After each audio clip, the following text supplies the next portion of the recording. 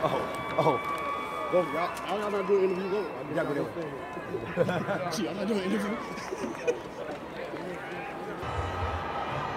Oh man, that was incredible. I am here with the directors of the ATL Drum Academy, James Riles III, Bernard Smith.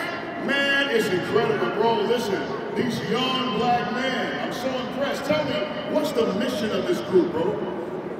The mission is to give God the glory and our gifts and our talents. Come on, man! I like that. Okay.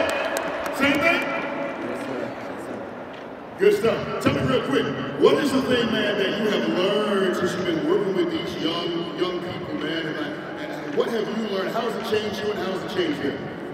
Well, working with young people, you get a chance to learn how to teach kids differently. Every kid learns different, so you have to have differentiated instruction so they can learn different. But every kid can do it. If you give them a chance, every kid can do it. Good stuff. Hold on. Patience. Patience is the biggest thing that you learn. Learning to take your time and just giving them time to develop as well. So that's one of my biggest things. One question, man. One final thing, and I'm going to let y'all go. All right, we're talking the next 5 years. What can we expect from the ATL Drum Academy? Next 5 years. You said it's going to happen. Well, you can expect Atlanta Drum Academy to have multiple locations around Atlanta, Georgia, around the world. And you can expect all these kids you see right here to be at their favorite HBCU. Talk that talk, man! Yeah! Is that good? That's it. Come on, bro. Give it up.